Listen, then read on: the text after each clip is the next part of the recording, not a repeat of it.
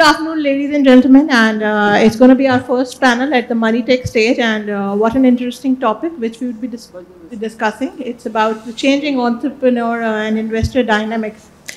Over the last few years, we have actually seen the so-called stars of the startup community have now come under the regulator's eye, and a lot of issues are coming up with regards to corporate governance and various other factors. So it's time that investors are also becoming more cautious about unit economics, discussing profitability and what kind of growth they are seeing quarter on quarter. And the way we are looking at it, that today we have a great panel of a lot of investors, and the one sitting right next to me is an entrepreneur plus investor. So he's going to talk about both sides of the table, and let's get into the discussion mode. And before that, if I could just give 30 seconds to each one of you to quickly introduce yourself, your fund, and then we'll just start the discussion.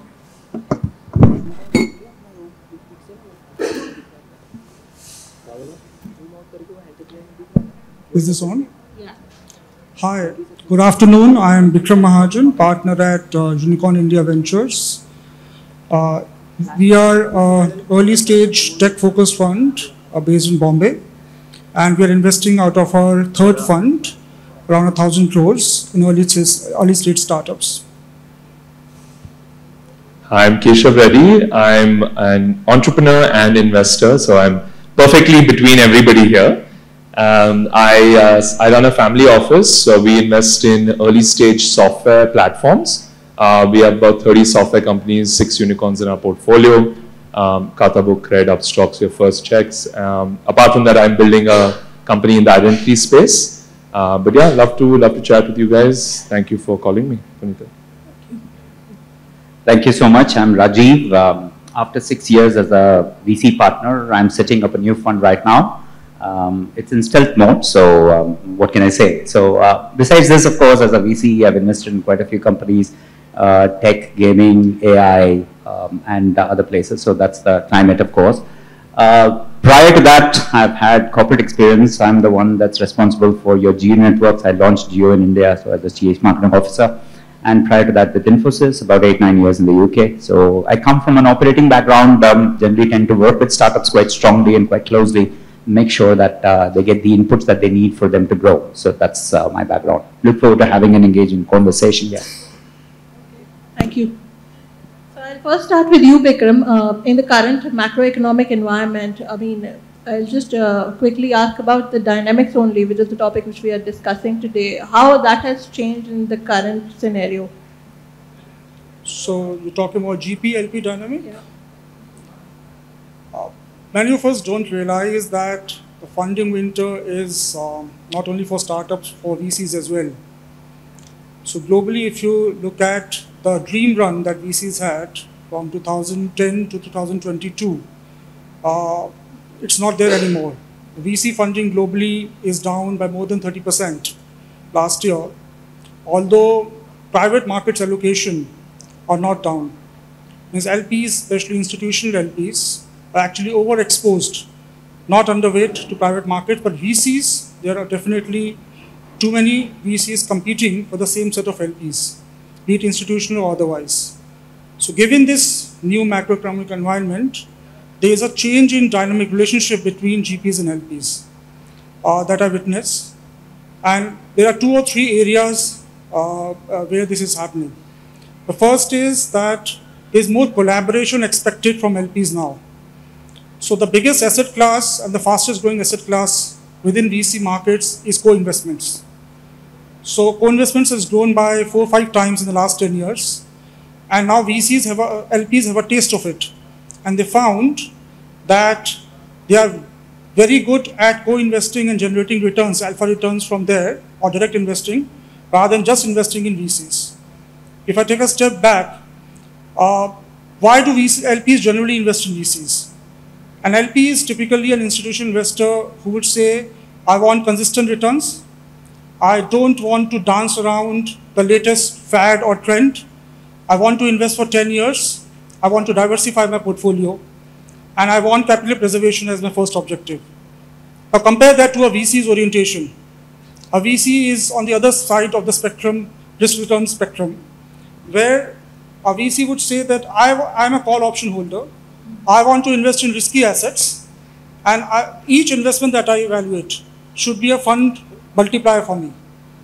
Now, given this dichotomy, LPs were always happy investing in VCs, but now that dynamic has changed.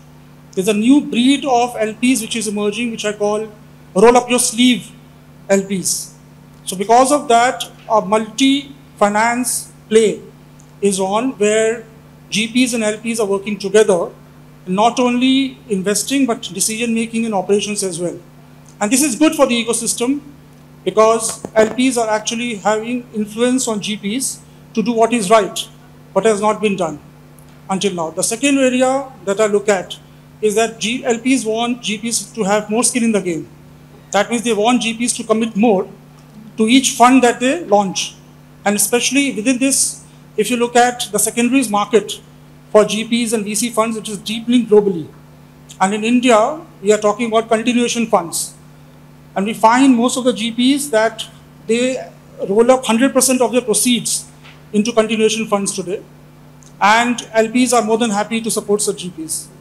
And the third area is, of course, transparency and communication between GPs and LPs, which has always been a challenge because VC by definition is an opaque asset class.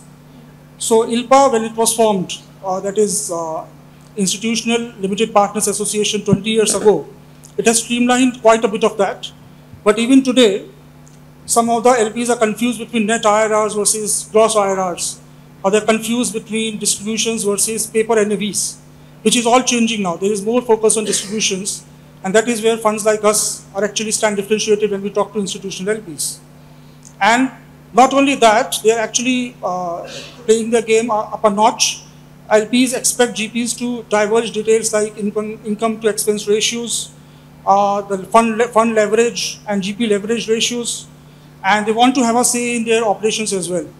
So all this is good, and GPs who will stand out and collaborate closely with LPs will position themselves for success. Sure. Rajiv, coming to you, have you witnessed the same in early stage investment space? Yes. So I think two things to add to the excellent points Mahajanji made. First, I think there is an increased viewpoint around activism in the market today, right? So that activism from the GP LP community is coming from lots of places. One of the places is regulation, right? So we tend to think of the Indian government as being a little passive and laid back. They're not. They're very, very active, right? You've heard of SEBI. SEBI is now breathing down the necks of everybody, making sure that funds are getting closed. That's the reason for the secondary vehicles that he spoke about. They are active about how corporate governance works. About 60-70% of all VC money in the country is dependent on two sources. Guys like SIDBI and guys like SRI, they are also active. They are government money, so that money is also coming in. So that activism part is quite important. You can't play the LP or GP game without sort of having that governance element getting more and more strong. That is one thing that's very positive for the startup ecosystem. That's one. The second thing that I think has changed in the last 6-7 years is there is a move towards specialization, right? So, 7 years ago, agar main jata market mein, so, you would have VC funds that were early stage, mid stage, late stage, and maybe pre-IPO stage, right? Today, you hear increasingly of funds that are very specific. You've got funds that are in gaming, you've got funds that are in AI. Keshav, you played all these cards. So, by the way, Keshav is a guy that he can play all the cards from all parts, right? So I think you've got guys like that. You've got climate funds, you've got funds that are focused on retail, you've got consumer tech companies. So there is a specialization that's happening, and that comes along with the maturity of the market because you need to have more and more knowledge about these companies. So as he said, as you get more and more active, you need to start to help the startups. You don't just throw the check at the startup and they say, kar lo jo karne ka, right? So you have to try and do a little bit more of that, and I think that's the second thing that's playing out. These are the two big trends I see, activism. The second one is really specialization. These two things are going to drive the future of venture capital as we know it. Thanks. Keshav, coming to you, since you run a family office, so most of the funds would be from the internal accruals only, I believe. So, are you also a bit more conscious when you are investing in startups these days? So, all 30 investments were co-investments. And I think we had this insight long time ago. Okay. And the insight that we have is that the best entrepreneurs. Like if you're an entrepreneur, you would go to Sequoia or Peak 15 first, or you would go to Tiger, or you would go to certain like SoftBank back in the day. So what we figured out is the best, and I think earlier there was a nice statement about the 80-20 Pareto principle. The best entrepreneurs go to the best funds, and that's given. And there's the whole triangulation of even the VCA community as the best top tier, grade 1, grade 2, grade 3. So what we realized is that we actually go only do co-investments with grade A funds. And that's what has led us to actually have probably top quartile returns, even though we're a family office. By the way, family offices are at the bottom of the pyramid. Nobody comes to you unless you've said no, no, no, no, no, and then you go to them, right? So, so we figured out that we will only do co-investments. So that's one. Second is, as a family office, we have flexibility. I think that's what Rajiv was communicating. Is that this year we'll do this, next year we'll do that. But our principles are very simple. Is that in early stage tech, we will do platforms globally, and that option not to invest is as important as that we can invest. And what that means is that in 2021, 2022, everything looked insane. We actually couldn't invest in anything because nothing made sense. Even though we were VCs, we were active, we would see deal flow. But if I flip the coin and I'm an entrepreneur, it was an amazing time, right? It was an amazing time to start a company, to build anything, and anything would get funded.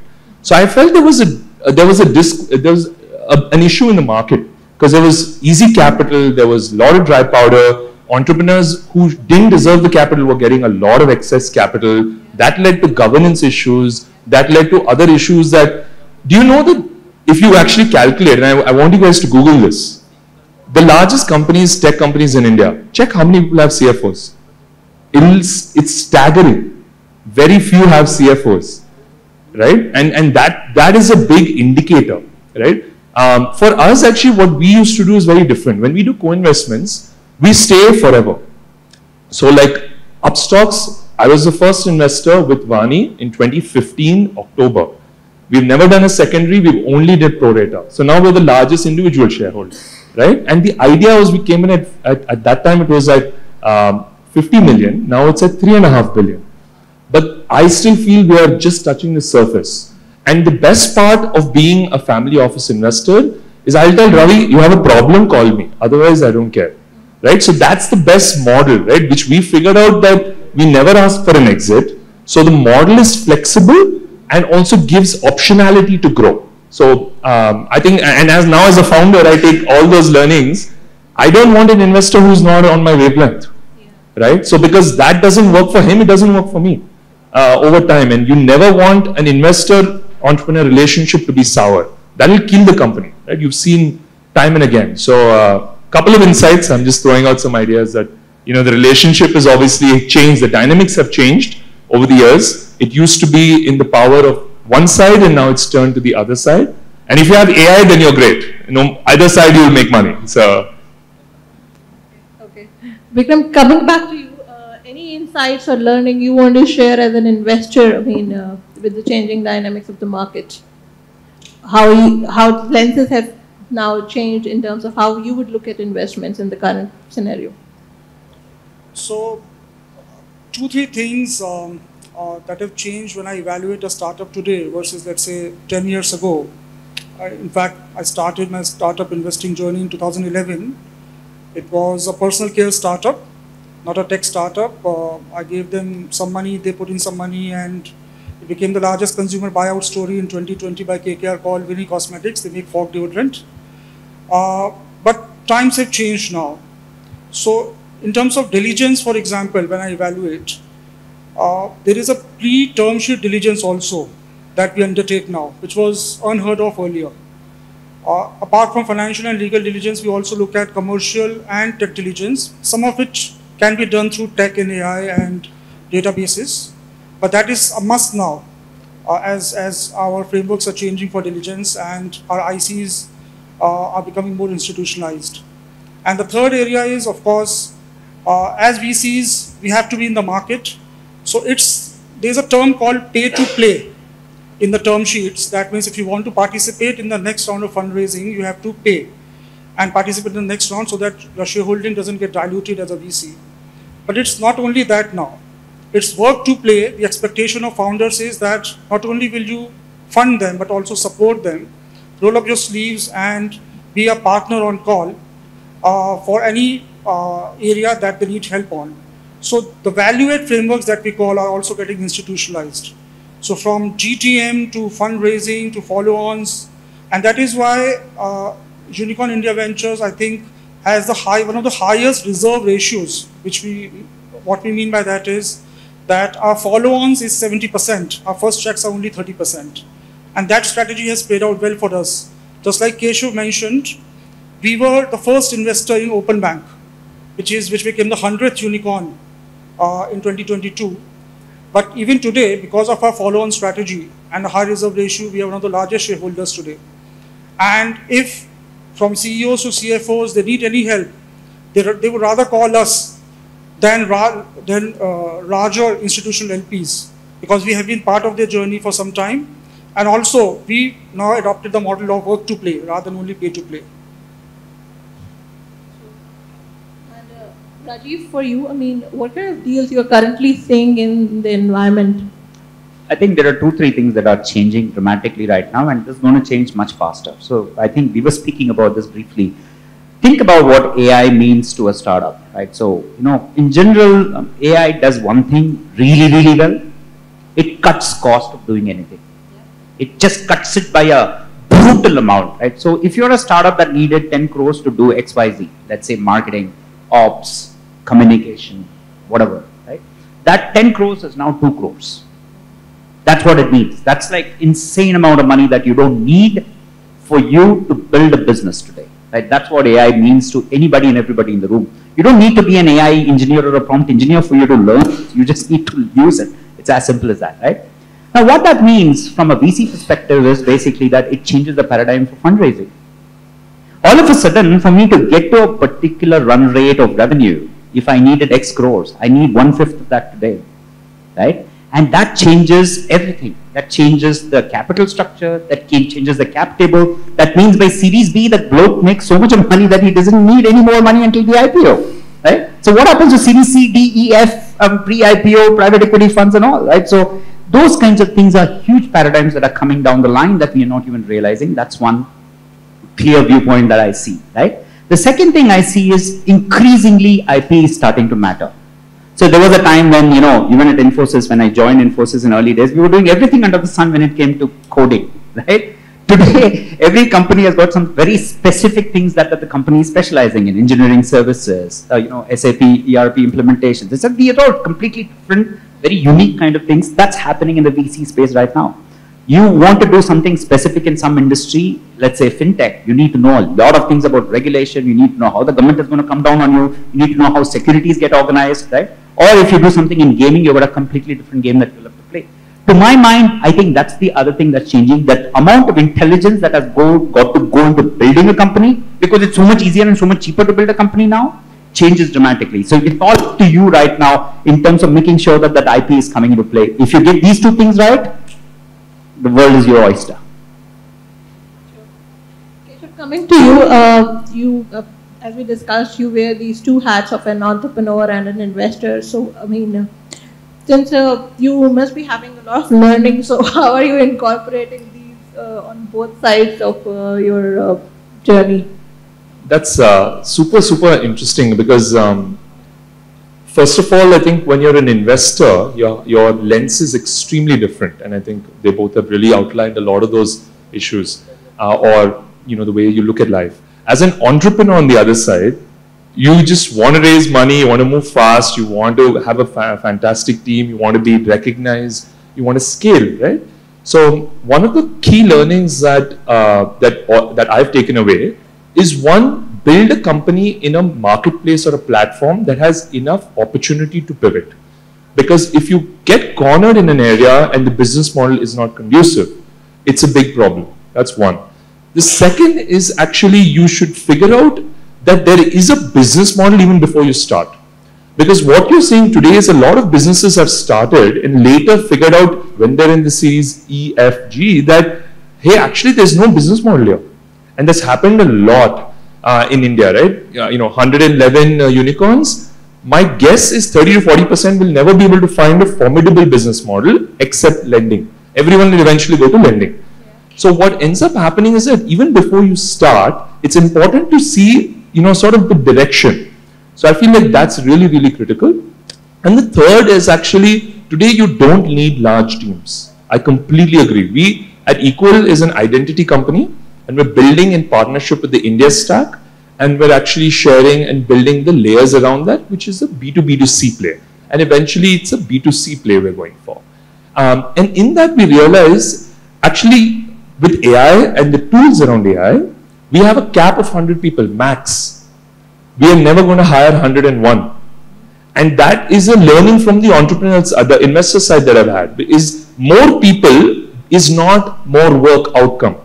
It's actually inefficiency comes in and creeps in, culture becomes diluted, lot of issues come in. So what it's making me and my co-founder do today is that anybody who walks in the door has to be worthy of that 100.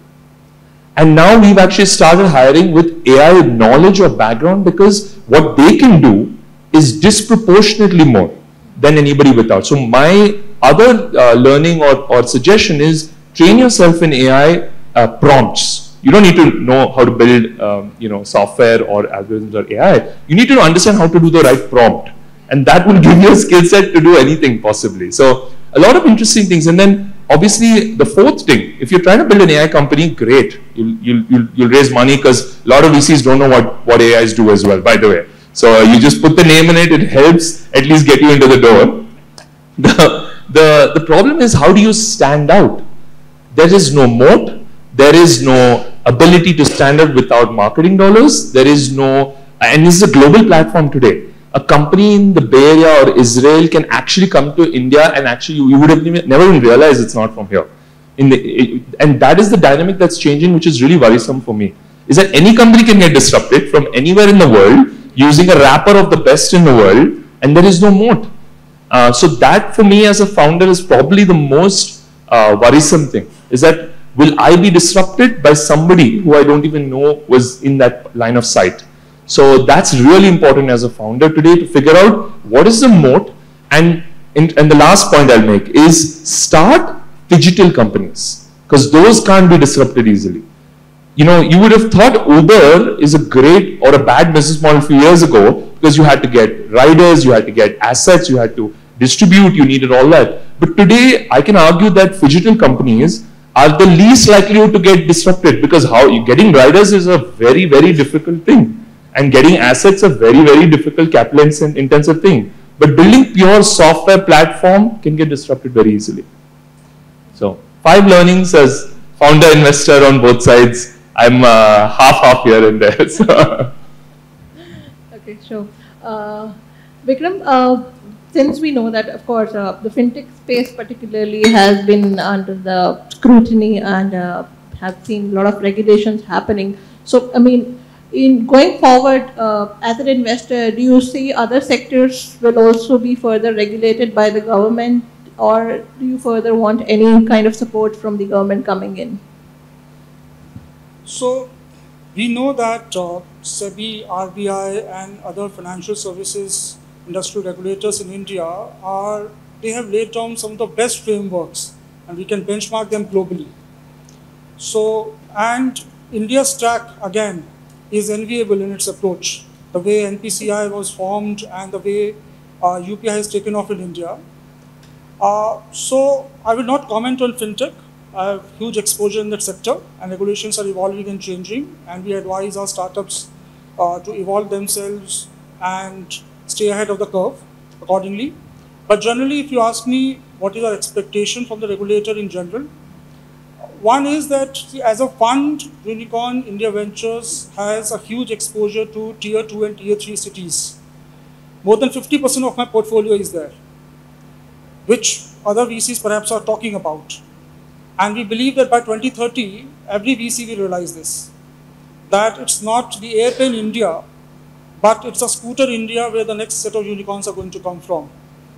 So our expectation from the government is that, can they do enough for India's stack? For example, they launched ONDC. Implementing ONDC in tier 2, tier 3 is quite expensive. Can the regulators subsidize this for tier 2 and tier 3 city startups.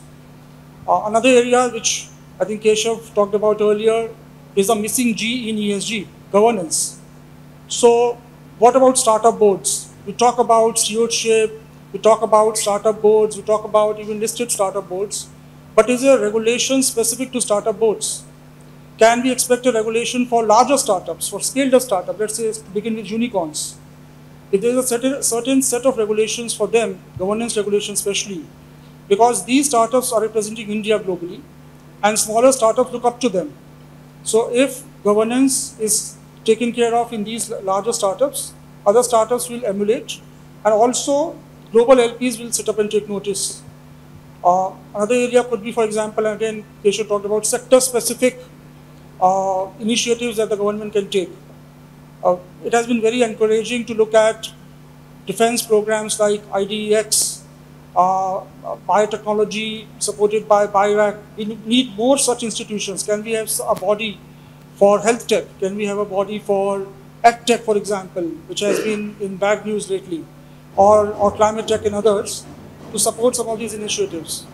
And then if you look at startup incentives by the government, they are blanket incentives. Can we have performance-related incentives for startups who perhaps are creating more employment than others, or who are, let's say, reducing more emissions than others? So I think some of these initiatives by the government can really change the landscape. Rajiv, you further want to add to it? Thank you so much. I think there are two things that I think the government and general public can do. One is really around what I consider underinvested areas. So if you think about the Indian market for venture capital, right?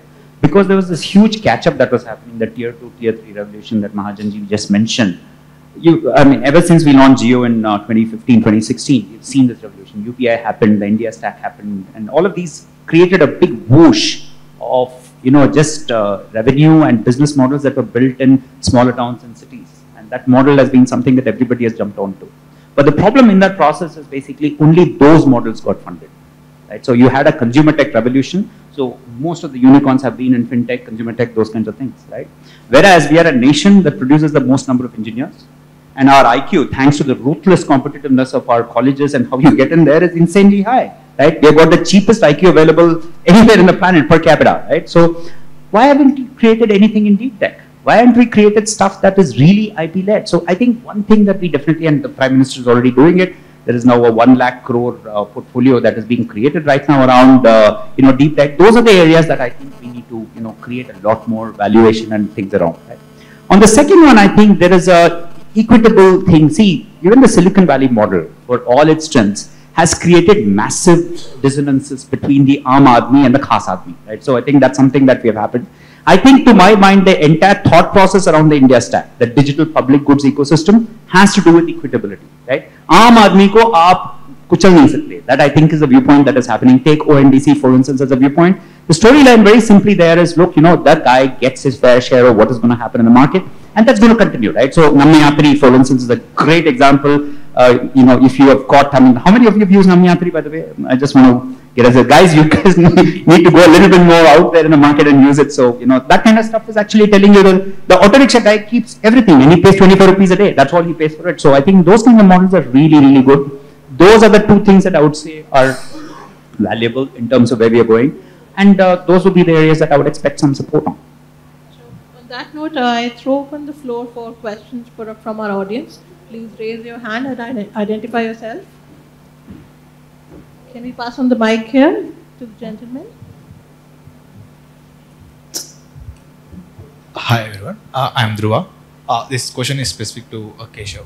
So as an entrepreneur, right, Just bring the mic closer. Yeah, sorry. Monitor. So as an entrepreneur, and an investor, when you see you might be seeing, or you would have already seen, with the same idea, people might be coming up.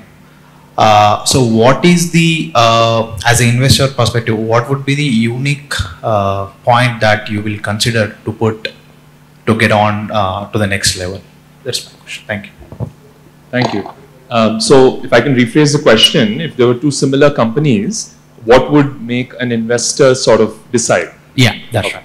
I think the most important thing for early stage investing is actually the founder and the founder's vision, and essentially figuring out who do you want to back. If there were two founders with a similar idea, and by the way, ideas are a commodity, right? Everybody has similar ideas of sorts. If there's early traction and execution, those are the key things that you would look for. So if there is, I generally actually look for a couple of things when I invest. One is the size of the market opportunity. Second is, are there signs of some moat that the founder is thinking? Like for example, there are some directions where he can stand out in the future. Third is, of course, the founder is most important. And then fourth is early signs of traction. I'm an entrepreneur as well, right? You know that traction takes time, you need to build, you need to scale. So a combination of those, and I think there is, timing is underappreciated. Right time, right place. That's unfortunately, everyone thinks it's all about having the right deck. It's about the right time, right place, being at the right sort of deck in that moment. Today, if you have an AI company and you're at the right sort of focal point for disrupting something, capital will chase you. So never go, and also I think people don't realize this, actually, if you're in the wrong industry at the wrong time, you're never going to make it. So you should pivot very quickly. So like what I think Rajiv was saying, some industries just don't get capital. How much ever you try as an entrepreneur, you can do 1,000 meetings. But if that industry, generally the dynamics are not working, right? You will never be able to raise capital. So I think it's important as a founder to figure out industry, timing, ability to execute and succeed, and also business model, like vision of business model. You'll never have a business model day one, but you should know directionally where you can possibly make money. But yeah, I hope I answered that question in the way you wanted it. But yeah, thank you. Thank you so much. We'll be taking the last question as we're running short of time. Please keep the question short. Thank you. So, good afternoon. My name is Viraj Shetty. I'm from Prevalent Automotive Private Limited. My question is in two phases. One is to Mr. Kesar. I just wanted to understand how can MOT benefit the founders of a company, and what should they actually work on so that the investors are also keen on investing. My second other question is an open question. Depending on the EV space, I just want to understand what are the investors looking out for the investments, and again, whether the climate tech is actually going to boom or not. Did you say moat? I didn't catch that. Yeah. Okay. So what does a moat mean to a founder? Okay, got it. Make a moat to a founder is something only he can do, right? Make sure that whatever you can do, the others are unable to do or need a lot of capital resources to be able to replicate. So you have to figure out in an industry, maybe it's first to market, maybe it's network, maybe it's density of product, or maybe it's marketing brand, or whatever that is. And by the way, you'll never know that on day one, right? Once you go and figure yourself out in the ecosystem, you'll figure out, okay, this is something I can do, others can't do, and that is what an early moat is. And I'll tell you the other thing, your moat will keep getting disrupted. People will catch up. So you need to figure out moats as you scale. So what moat today that that you as a founder will have, tomorrow will have to evolve. So you may not know this, but the idea is that you should double down on it, and that is your advantage to an investor. Investors love moats. They just love moats because they know that the capital is safe. Their rule number one is that LPs should not call them and say, where's my money? Right? So they would love for you to ensure that nobody else can replicate what these guys are doing. So work on figuring out a moat in the ecosystem that you can and where you are, and keep evolving that moat. As you keep getting more capital, you invest in spaces which have more opportunity. So that would be the idea to keep thinking about always. Let me answer the question on climate tech, because that's an area of deep interest. We were an early investor into a company in my previous fund called Battery Smart, so that has become one of the most valuable companies. So I think the challenge in climate tech, unlike in other technology-based startups, is really that there is a capital formation element to the climate tech story as well. So if you're going to create an EV story, you also need to create a battery story. Somebody needs to buy the batteries, and there's a capital that goes into creation of batteries, for instance, right? That doesn't exist in other industries, right? You just focus on your story, and the capital formation and the debt and the credit that's available there is available, right? The market figures out that what you can do. You need to figure out a way where you can leverage the capital streams that are now being released by the government, let's say Modi Saab says, ki, yeah, I'm going to put some money into this space and there's going to be a lot of capital made available there. Try and figure out a way to get on back of that. That would be a better route for you to take in terms of getting there. Because if the capital formation part doesn't work for you, then your model will not succeed, unlike in the traditional world. So to my mind, that's something that you face uniquely in your space, which I don't think other people would face in general traditional tech kind of a story. I'd just like to add to it. As a VC, if you're looking for VC funding, I would rather invest in a climate tech startup which is capital efficient, and I'm not sure about market timing, but as an investor, it has never worked for me, and that is the advice I give to startups as well. Don't time the market. Assume that whatever you want to build, just build it out, and play along as regulations keep on changing, or as more players come into the ecosystem. Find your place and your moat in the value chain. That's a good point to start. Thank you. Thank you so much. Thank you. Thank you, gentlemen, for such great insights. And our investors are going to be around, so please feel free to meet them and ask the rest of your queries. Thank you so much. Thank you. Thank you.